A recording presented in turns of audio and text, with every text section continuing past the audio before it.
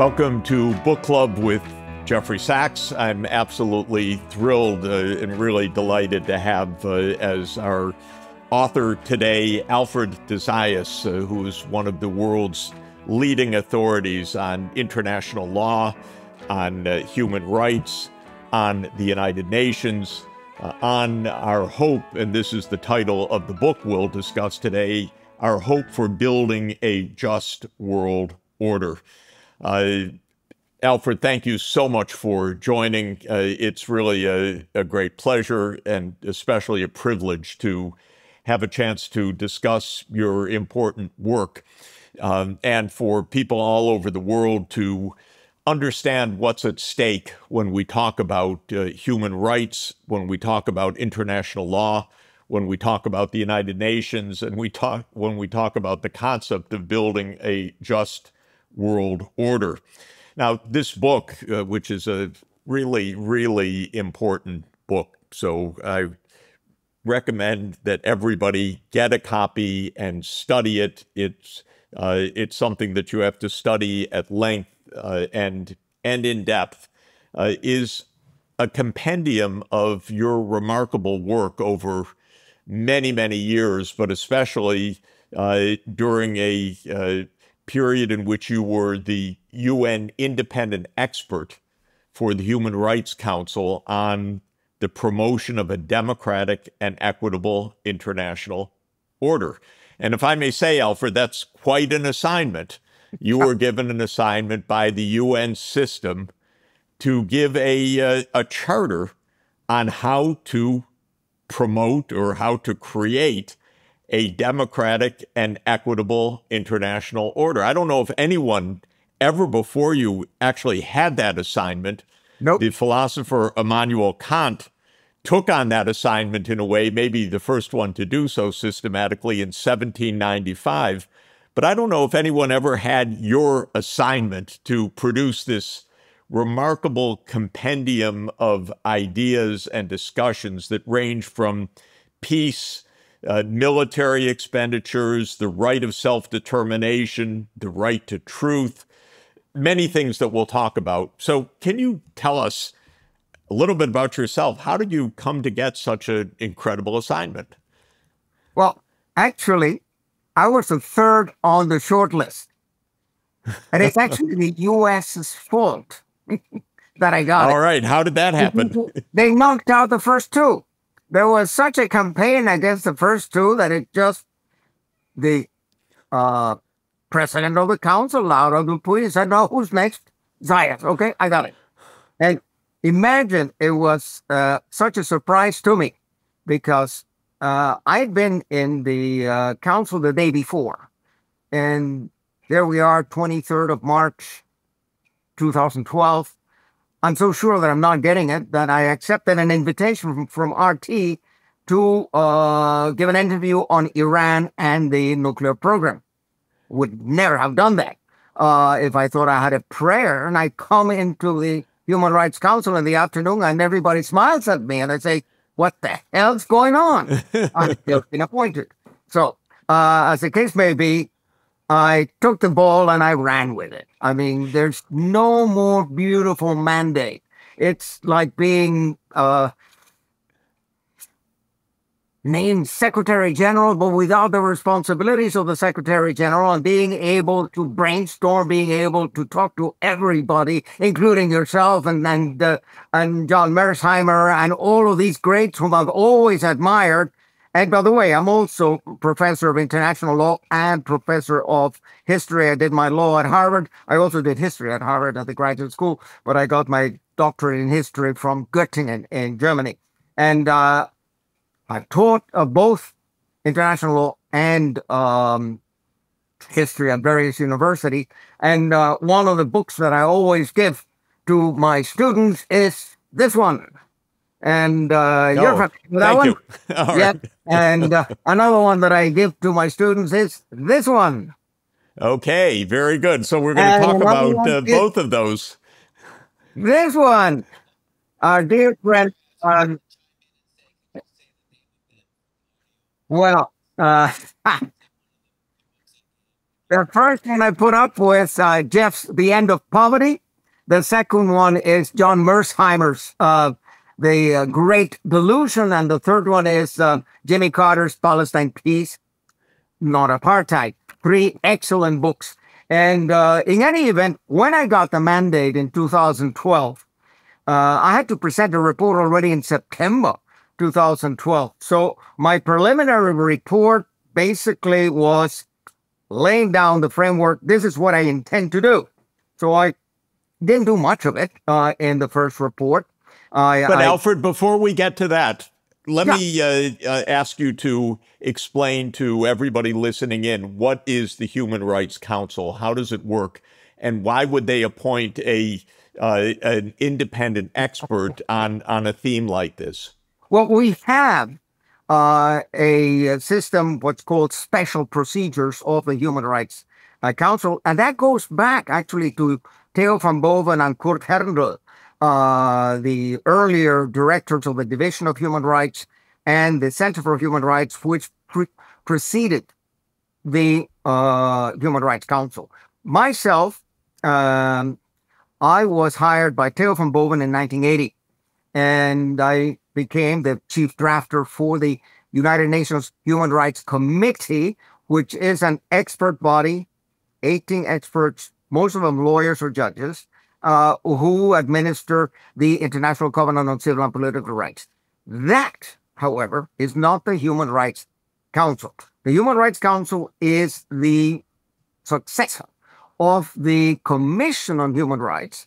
You may remember the first president of the Commission on Human Rights was Eleanor Roosevelt, and the chief of the secretariat at the time was the great Professor John Humphrey from McGill University in Canada. I love that man. He was fantastic.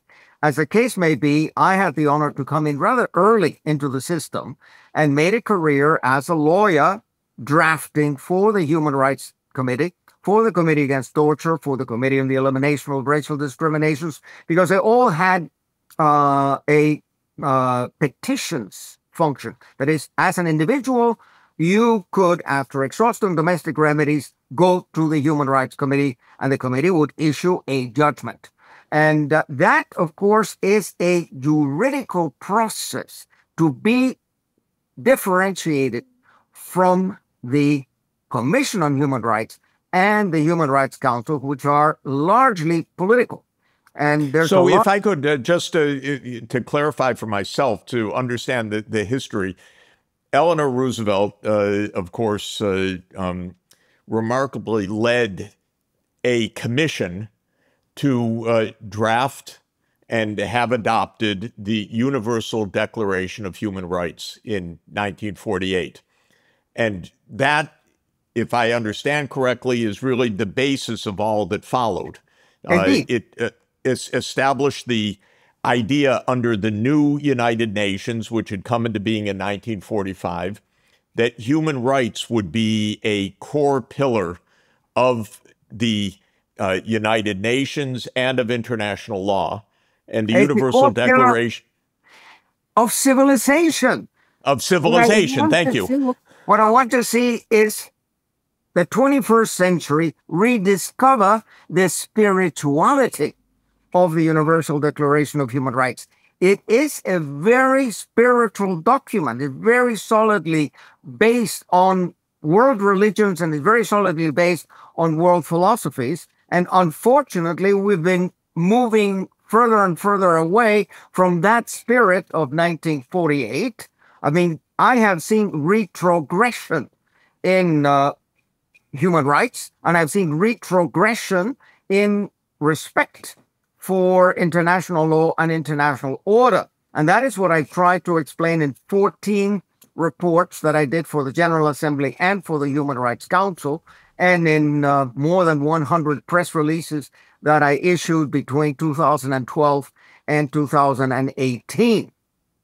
So is it right to say the Universal Declaration, 1948, gave rise to what became a growing body of law in which you are certainly one of the world's great authorities and practitioners? You helped to implement that law during your period as a senior lawyer for the UN High Commissioner for Human Rights.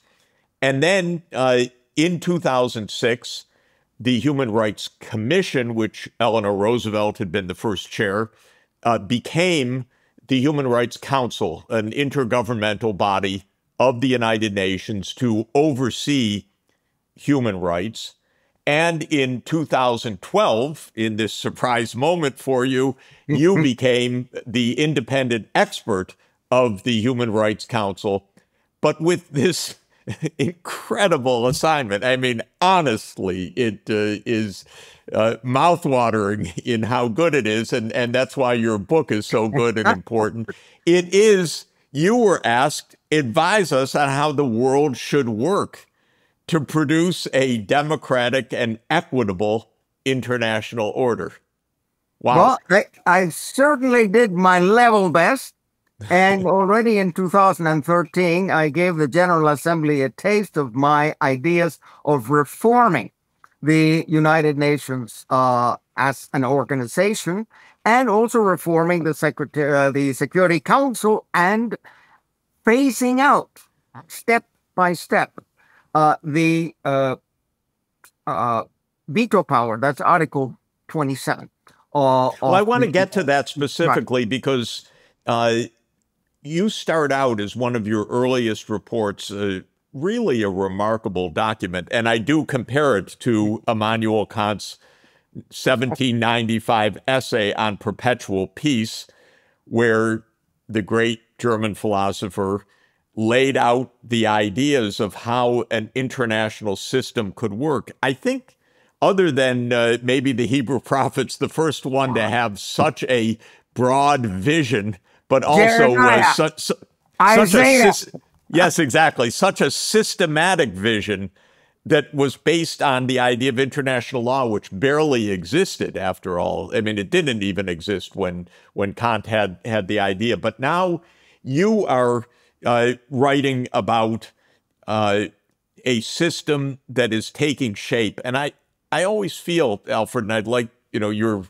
view of it as you explain, we're in the early stages still of trying to make a system of international law. By my count, the formal attempt at a true international basis was the League of Nations, very flawed during the high imperial period. So there was imperialism was the norm, not the discredited exception.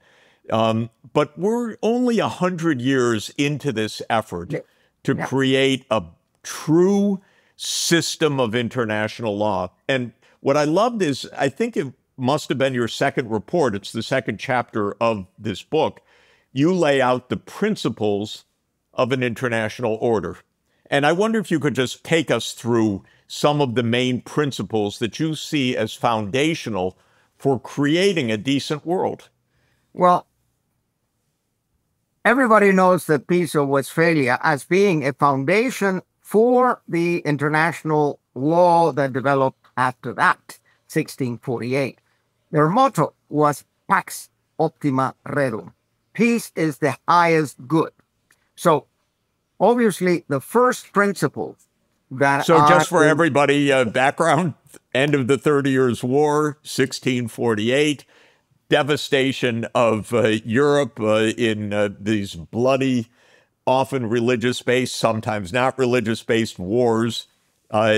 The war ends with a Treaty of Westphalia, 1648, and peace is, after 30 years of mass bloodshed, the highest virtue. 8 million deaths, and 8 million in the 17th century was a lot. Wow. As the case may be, the United Nations Charter, really the alpha and omega of the United Nations Charter, is peace.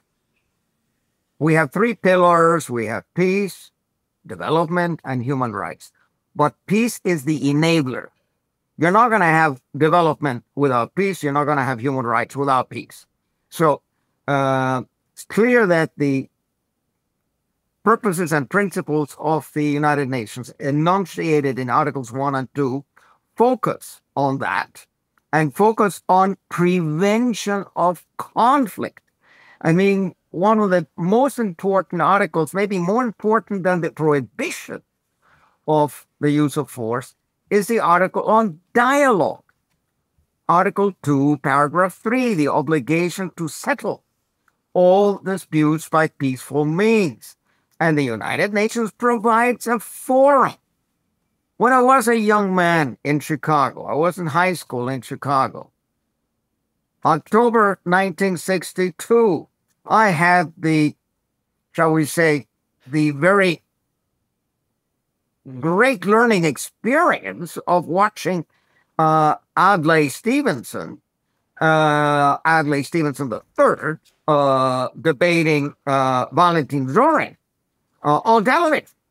And the Soviet ambassador at the time. We were so close to Armageddon. We're so close to apocalypse in 1962. And thank God for the existence of this forum known as the United Nations. And also the fact that we had a rational man in the White House. We had John F. Kennedy in the White House. And he was not going to destroy the world over American hegemony or over the idea of we don't allow anyone to put missiles close to our border. He realized that he had a responsibility vis-a-vis the entire world. Not only, it was not a matter just between the United States and the Soviet Union. Everybody was involved, and that is the same situation we're facing today again.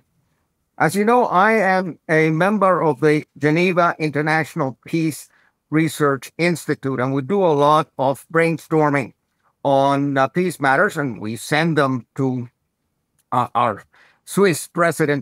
By the way, I'm an American, but I'm also Swiss. To Viola Amherd, the president of Switzerland, to Ignacio Cassis, the foreign minister, etc., etc. I've drafted a blueprint for peace in Ukraine, which is based very much on the United Nations Charter and on the, shall we say, the supremacy clause of the clause of the UN Charter, which is Article 103. So the UN Charter trumps all other treaties, including the Treaty of the North Atlantic Treaty Organization. So NATO's activities must conform to the United Nations Charter. So back to the 25 principles, I consider principle 10 to be very important, which is the principle that the realization of self-determination is a conflict prevention strategy. You have to have early warning. You have to listen to grievances before they fester, before they develop into a violent outbreak. So that's why self-determination for the Palestinians, self-determination for the Kurds, self-determination for the Russians of Crimea, for the Russians of the Donbass. All of that could and should have been the subject of referenda organized by the United Nations, monitored by the United Nations so that they would have legitimacy and credibility. But when, after the coup d'etat in Maidan in 2014, when the new Putsch government started adopting really rapidly Russophobic legislation, anti-Russian legislation. Again, that's why self-determination, for me, the dispute in Ukraine has two sources. One is, of course, national security. You need an architecture for all countries in Europe and in the world. And secondly, the self-determination of the people of Crimea and of Donbass. Only they should decide their fate. It's not for us to tell them that they belong here or there. Another principle, Principle 15, which is the principle of the right to your homeland, the right to your heritage, your history, your right to memory. Then, of course, I have an article on Pacta sunt servanda, the obligation to observe treaties. I mean, you will recall the Trump years, and we're likely to get another set of Trump years. But in any event, you may recall how he just simply stepped out of all sorts of treaties. Again, the international order can only function if everybody plays for the games. And one of the rules is Pacta sunt servanda, Article 26 of the Vienna Convention on the Law of Treaties. But going back to my 25 principles, it's a compendium which the then president of the General Assembly, Maria Fernanda Espinosa, called a Magna Carta for the 21st century. As the case may be, I'm not reinventing the wheel. I mean, I am basing my principles on the UN Charter, on Security Council and General Assembly resolutions, on the treaties that have emerged since then. I mean, the United Nations, the International Law Commission, have done a phenomenal job of standard setting in all fields of human activity. Also, the Office of the High Commissioner for Human Rights, the Human Rights Council, out of this Rooseveltian Universal Declaration of Human Rights, we have 10 core treaties that emerge from that, besides all of the declarations and all of the resolutions adopted, which are soft law. They are not treaties yet, but they will be coming before the General Assembly for adoption in treaty form. There are several of these declarations are now before the General Assembly, and there's one declaration that I particularly like, which was drafted at the time by Virginia Dan from the Philippines. She was the rapporteur on international solidarity. The right to international solidarity, that has been worked by her successors, and it's now ready, actually, for adoption. And the new special rapporteur on international solidarity, Cecilia Baray from Argentina, she has sent it on to the General Assembly. So there's things moving. I mean, I must say, even though there are problems with the Office of the High Commissioner for Human Rights, problems of double standards, problems of selectivity, there are problems with the Human Rights Council. I'm very happy that we have them both. If we didn't have them, we would have to invent them. They are essential, but we want to strengthen them. We want to make sure that there is transparency and accountability, and that is not always the case. So that is for I want to come back to your principles first, really to underscore 25 principles that you built up on the basis of international law, the UN Charter, treaties. So these are not your inventions.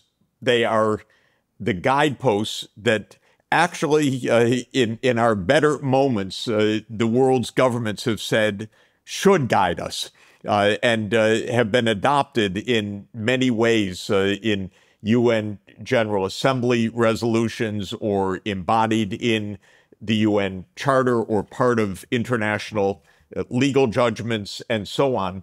One, for example, a very important one that I want to come back to, your point 18, the principle of non-intervention, that it is a duty of countries not to intervene in the internal affairs of other countries, like overthrowing their governments or doing other things to destabilize other countries. And as you've already discussed, your point 17, states have a positive duty to negotiate.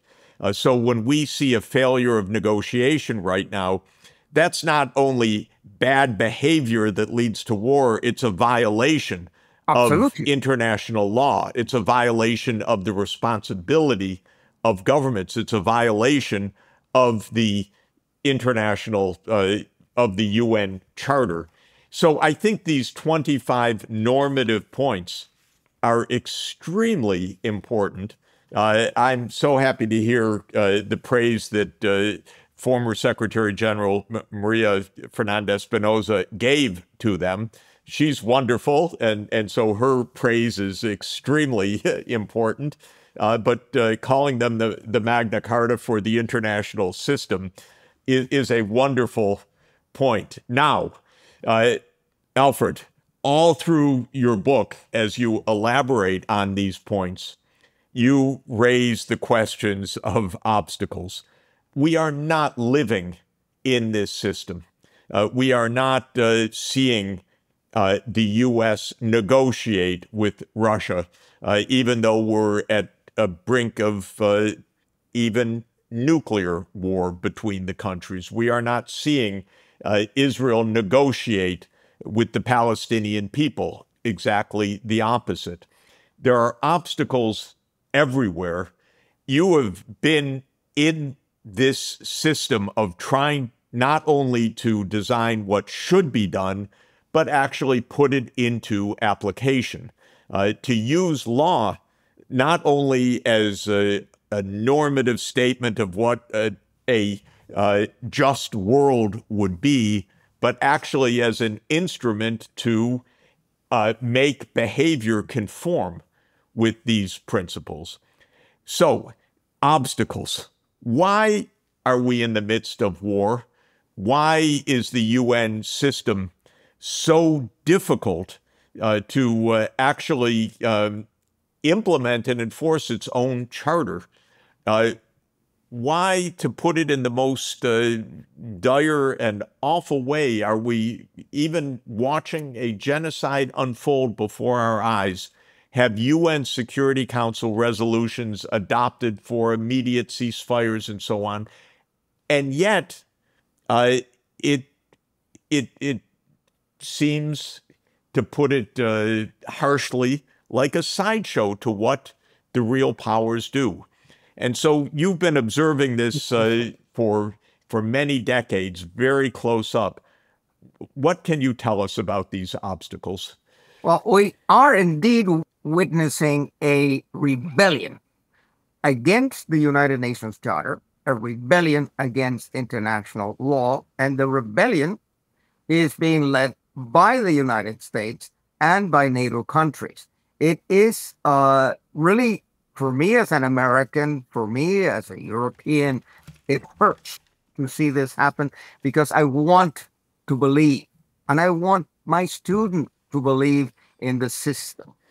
And when the system betrays you, when the system does not do what it must do to save lives, people lose trust in the institutions, and we need the institutions. I wrote an article for the American Journal of Economics and Sociology under the title Quis custodiet ipsos custodes, the famous question of Juvenalis in his satires, sixth satire, verses 347 and 348, which is, who will guard over the guardians when the guardians betray you? I mean, only you yourself. You must take the responsibility yourself because the institutions are not doing what they were made to do. Why are they not doing it? Of course, there are tremendous economic interests. There is a war industry. It's the only people who are making a profit these days. If you have invested in Raytheon or in Lockheed Martin or in Boeing and so on. And by the way, incidentally, you may not have seen it, but just in the days in which we're talking, Senator Lindsey Graham, who is one of the crassest politicians in America, made a statement that we must continue the war in Ukraine because there are trillions of dollars of mineral resources there that otherwise will fall into the hands of the Russians and the Chinese. This is about money. Who will control these resources? Yeah. Rather shocking It is statement. obscene to say it that clearly. But of Yes. course, he's a firebrand. He's always been a firebrand.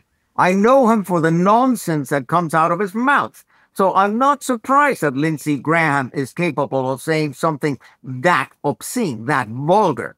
But I mean, we did the same thing in Iraq. We destroyed Iraq because of the oil. We destroyed Libya because of the oil.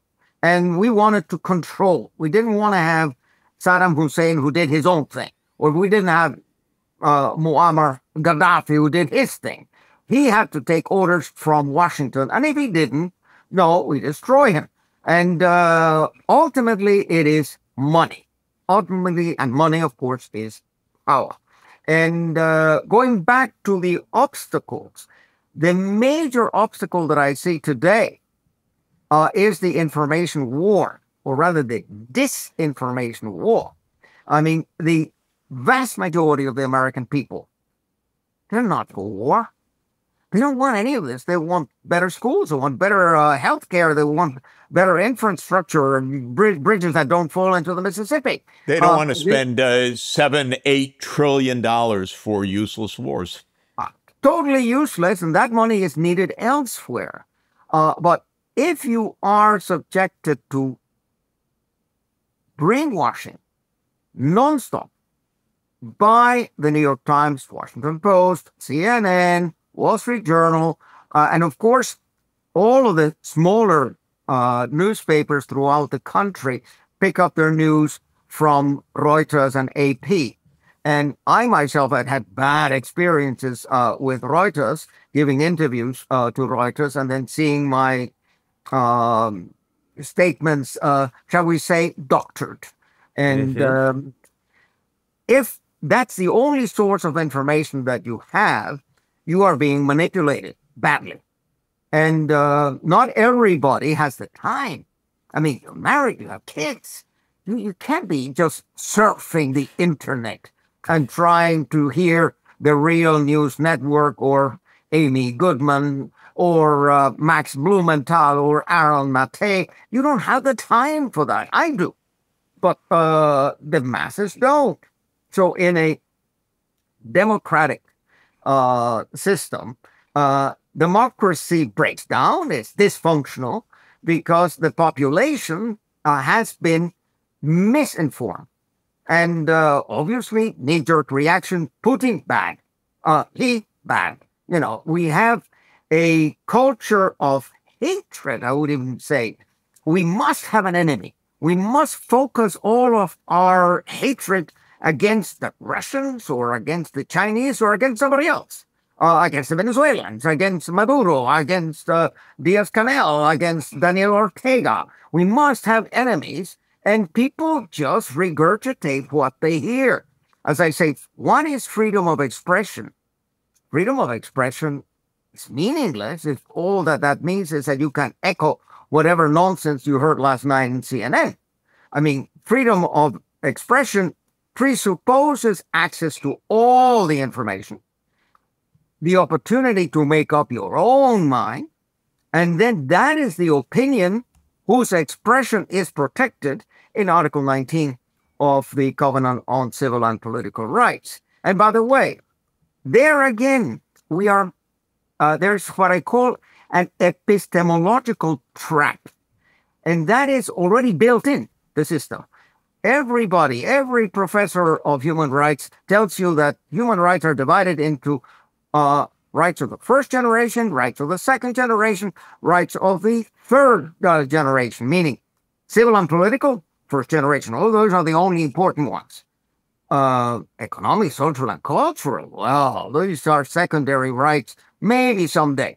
And right to peace or right for the environment or something like that, that's just delusional. That is third generation rights. So you see that it's already built in with a prejudice in favor, say, of the right to property, the right to control.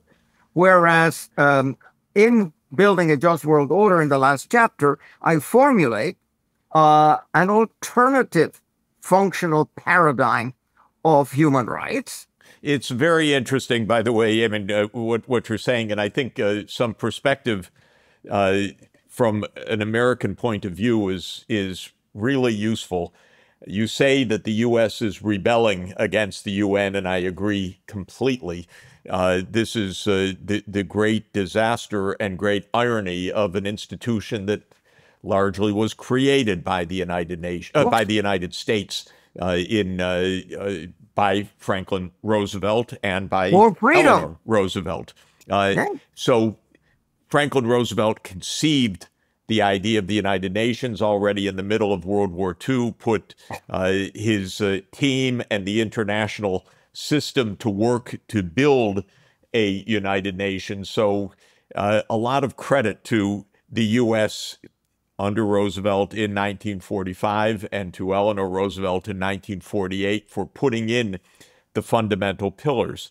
But now the U.S. does not abide by the UN system, does not respect the UN General Assembly votes, uses its unilateral veto repeatedly against what is clearly the will of the international system. And you're emphasizing another very important point, which is that under Roosevelt, he had the idea, perhaps unique among American presidents, that economic rights were as core to human rights as political and civil rights. And in 1944, he proposed an economic Bill of Rights for the American people. This was very radical for a country that was founded on private property and wealth as the highest calling, not on fairness and justice. But Roosevelt wanted to recognize economic rights as fundamental. And what's important for people to understand is if you go back, and I encourage everyone, as you read Alfred de Zayas' remarkable book, Building a Just World Order, have the Universal Declaration of Human Rights at your side, because the economic rights are not subsidiary, they're absolutely core. They're not something that comes later or a nice thing to have or a second mention. The right to social protection, to education, to health care, to a decent life is completely embedded in this. And the U.S. then, even already in the 1960s, rebelled against that idea by not adopting the covenant on economic, social, and cultural rights. No, it's shocking because after such a great beginning and after the inspiration that went into the creation of the United Nations Charter, and then the Universal Declaration of Human Rights, and this fantastic body of legislation that was adopted in those years, unfortunately, we believe really in exceptionalism, that we are essentially above international law. We determine international law, and that is what Antony Blinken is reminding us with his famous rules-based international order. And I've already said, look, Tony, for heaven's sake, we already have a rules-based international order, and that's the United Nations Charter. Exactly. The problem is that you are not observing it. I mean, stick to it. And there's so many things. There's so many good people in the United States, so many good academics, so many good professors throughout the country. Why is it that you, Jeffrey Sachs, are not our Secretary of State? Why? Right. Lincoln. You know, why don't we have someone with vision? And as I said, my worry, and it's your worry, and we share this admiration for John F. Kennedy, and I think for your listeners, they probably heard it from your mouth many times, but it's so important and it's so acute today that I will read from Kennedy's 10 June speech. While defending our own vital interests, nuclear powers must avert those confrontations which bring an adversary to a choice of either a humiliating retreat or a nuclear war. To adopt that kind of a course in the nuclear age would be evidence only of the bankruptcy of our policy or of a collective death wish for the world. No one has said it better than that. And it just, it's important. Every student should read that commencement speech of 10 June 1963, 6 months before he was murdered. As the case may be, Pax Optima Rerum, we have to do everything for facilitating negotiation in the Ukraine and facilitating negotiation in Gaza. For that, of course, you need good faith, you need goodwill, political will, which unfortunately is missing in Washington and is missing in Israel. Now, I find that disregarding not one but three orders of the International Court of Justice in the case South Africa against Israel, that is pretty shocking. And disregarding them in total impunity is even more shocking. What can you do against it? I have written to various politicians and ambassadors and said, I cannot do that in the General Assembly, but you can. You can propose to do what the General Assembly did in 1974,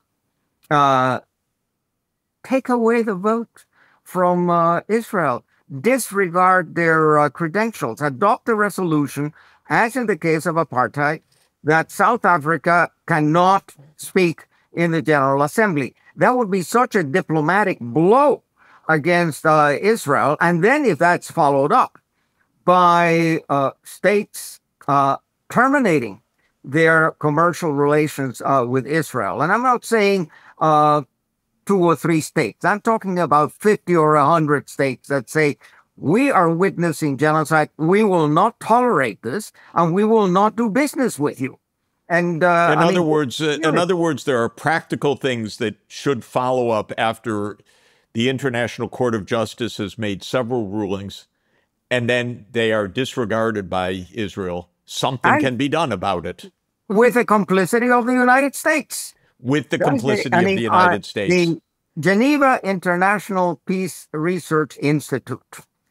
We presented on the 25th of May, 2 weeks ago, in The Hague, a legal brief, 29 pages, against Ursula von der Leyen for the crime of complicity. Complicity in providing military, economic, political, financial, propagandistic support to Israel, and making it, shall we say, palatable, making it plausible that genocide can continue. And this is the first case of complicity being submitted to the ICC. A case of complicity under Article 3E of the Genocide Convention was presented by Nicaragua against Germany, and the International Court of Justice copped out, did not issue the order of interim measures of protection that had been requested. I think that the court was wrong in not doing it. The court had an obligation to issue an order to tell Germany, out of the question, you cannot cooperate militarily with Israel, number one. And number two, the weapons that you deliver to Israel before, make sure that those weapons are not used for genocide, or you are yourself complicit in this genocide. The court didn't say that. The case is still pending, huh? I mean, the decision on complicity pursuant to Article 3E of the Genocide Convention will still be decided upon. But you needed immediate help, and this immediate help was not provided. And so, just to bring us, especially for people listening in, one thing I would like them to understand in all of this context is that there's a tremendous amount of machinery of law, the International Court of Justice, the UN Charter, the treaties, and so forth, that give a framework for action. There is the UN Security Council and its resolutions. But what we are seeing in many cases is not that these institutions don't exist or that countries are abusing gaps in the law, but rather the failure to enforce mechanisms that have been put in place, that are in place, that judgments are made, that ceasefires are demanded, or other kinds of actions demanded to be in compliance with the 1948 Genocide Convention so that Israel stops the mass killings. But these then are not enforced by the great powers. And to come back to your charter, your Magna Carta for the world, you've explained peace above all, duty to negotiate, the non-interference doctrine that major countries or countries are not to interfere in the internal affairs of other countries, that they are to abide by the spirit of the law that they have set themselves.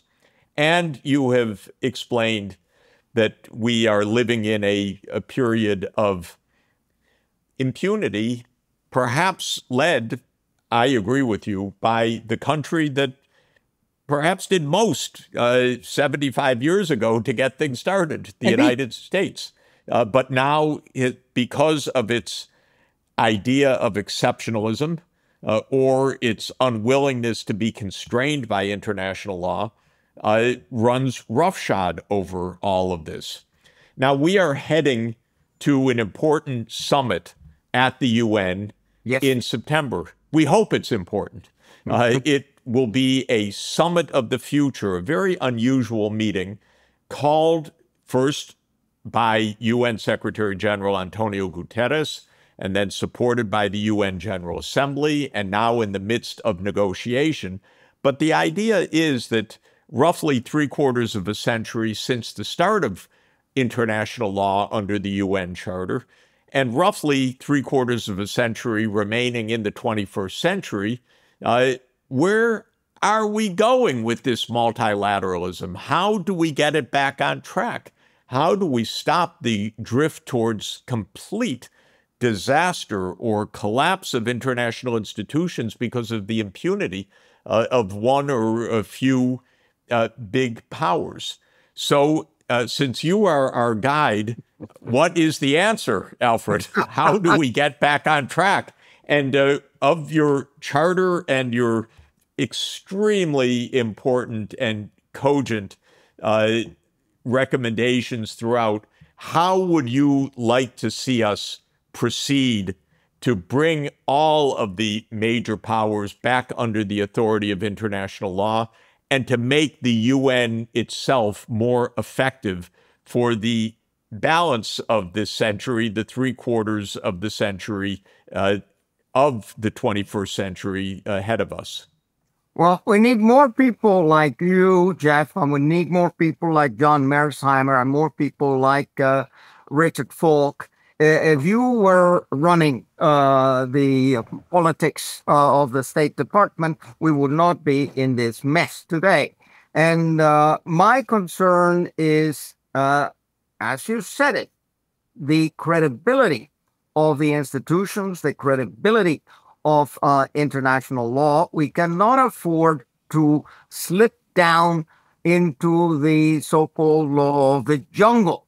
We must have rules that everybody accepts, and the only rules that everybody accepted at one point or another was the United Nations Charter. So that remains our world constitution, but a world constitution without enforcement mechanisms. That's where we have to work, developing enforcement mechanisms and also expanding and strengthening the international courts and tribunals.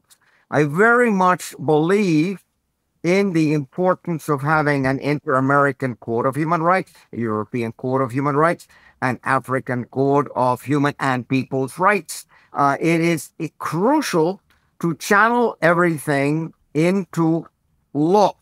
I mean, we have the legislation, and countries must come to understand that for local, regional, and international peace, you have to play by the rules.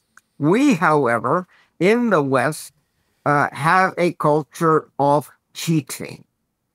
I wrote in Counterpunch, one of my essays was on the culture of cheating. And that's exactly what we did in Minsk. We wouldn't have the war in Ukraine if Angela Merkel from Germany and Francois Hollande from France had entered into this Minsk agreements in good faith, intending to ensure its implementation. Just to remind everybody, just an interjection, after the coup d'etat in Ukraine in 2014, in which unfortunately the US and Europe participated, perhaps led, and a war broke out in Ukraine already 10 years ago, agreements were reached to end the war, Minsk I and Minsk II. And in particular, the Minsk II agreement was backed by the UN Security Council, and the guarantors were to be France and Germany. And Alfred is referring to the fact that not only were they not guarantors, they treated the agreement that they were to guarantee with a kind of cynicism and contempt. We learned afterwards. Even Chancellor Angela Merkel said in an interview after the fact that, oh yes, that was just a holding pattern for Ukraine to gain its military strength. Instead of enforcing a law, it was a kind of prevarication. So this is what you're referring to. Exactly. And that's not the only time that we have cheated. And man, put yourself in the position of Putin, or for that matter, any Russian president.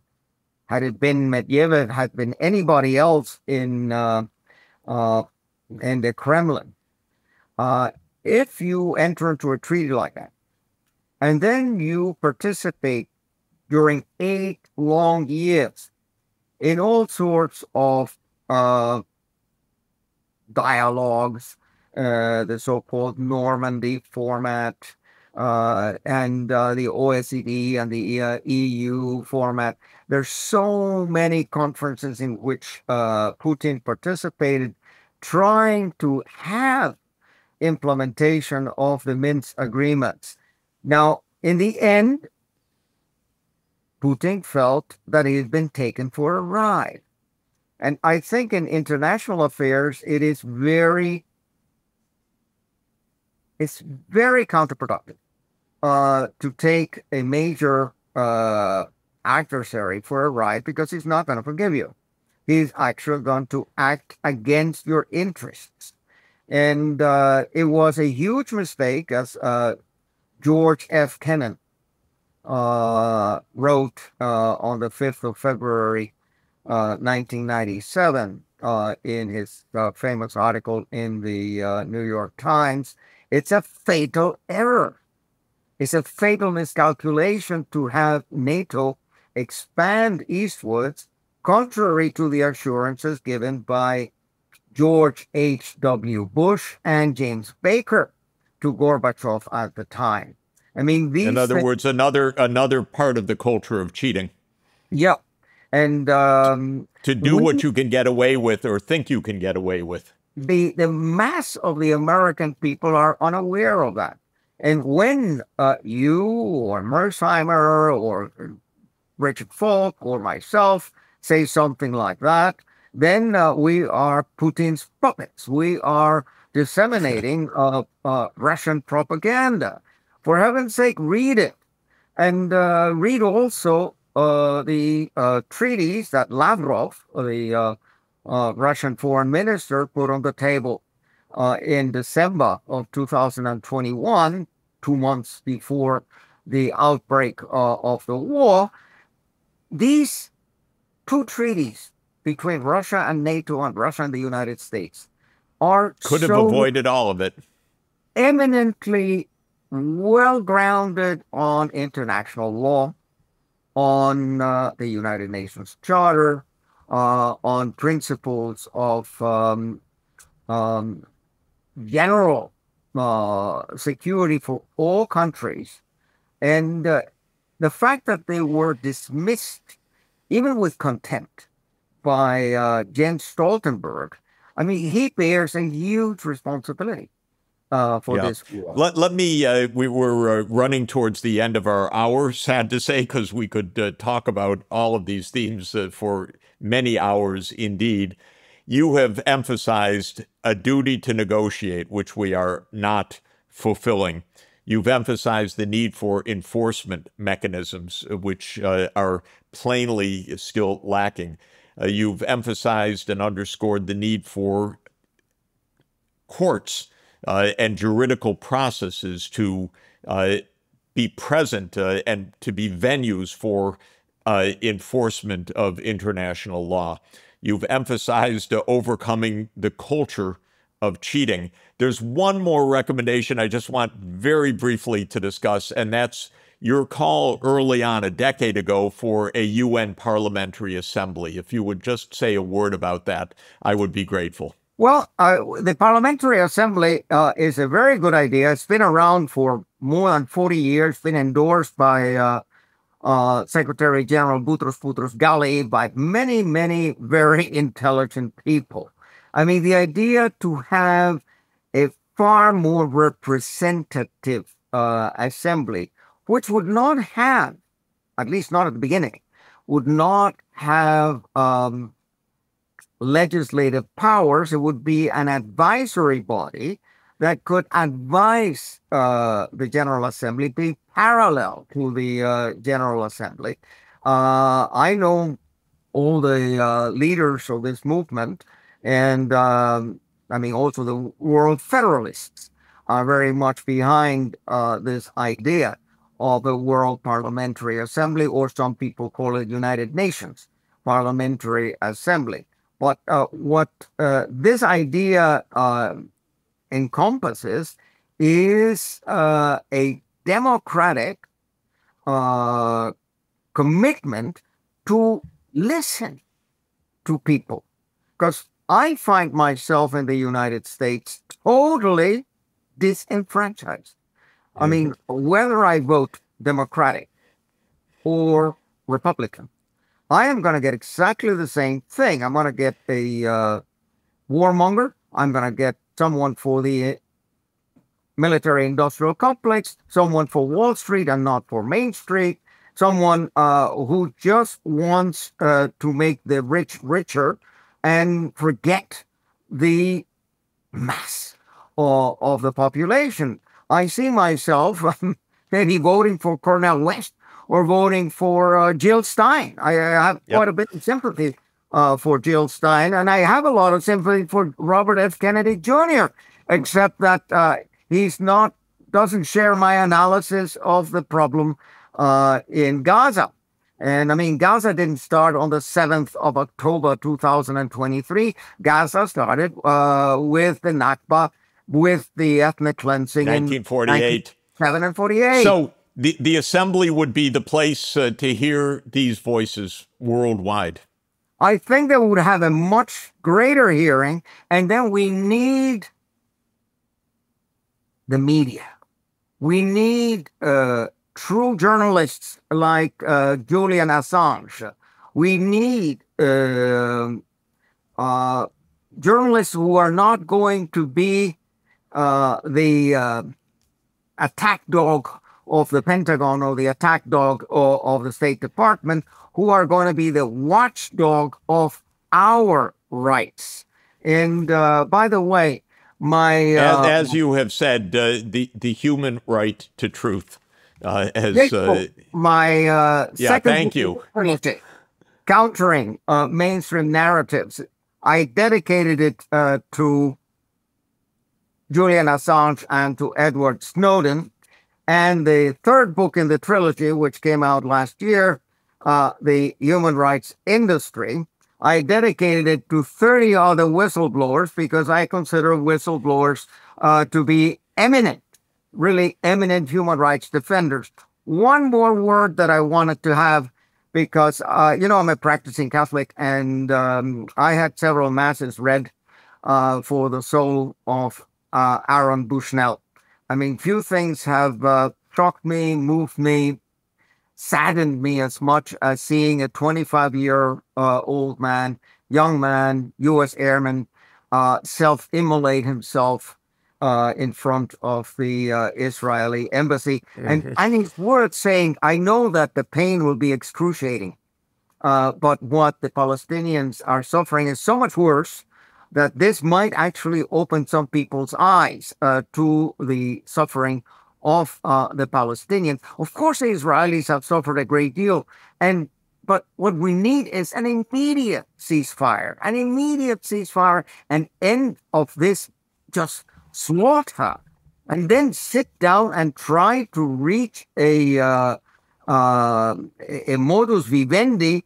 I had the privilege of knowing Jimmy Carter, and I love this book of Jimmy Carter, We Can Have Peace in the Holy Land. And I also love this other book of his, if I find it, it's Palestine Peace, Not Apartheid. I mean, peace is possible. Yes. Alfred, I want to say, not only is peace possible, you're opening our eyes on the ways to achieve it. We have run out of our precious time together. I think all listeners can know that we touched on the first book of a trilogy, the first book, Building a Just World Order.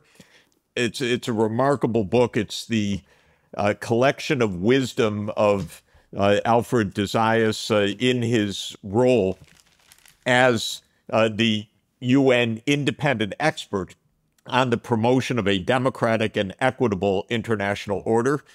We've heard it described as the Magna Carta for our time of how the international order can function. We are on our way shortly in September 22, 23 to the Summit of the Future. You have given us crucial ideas for how we can upgrade a system we depend on for our survival, the UN-based system and the UN Charter, the Constitution of our time. We're absolutely grateful to you, Alfred de Zayas, for all of your ongoing magnificent contributions and for spending the hour with us together on Book Club with Jeffrey Sachs. Thanks to everybody for listening in, and again, thank you to Alfred de Zayas. Thanks to you, Jeff.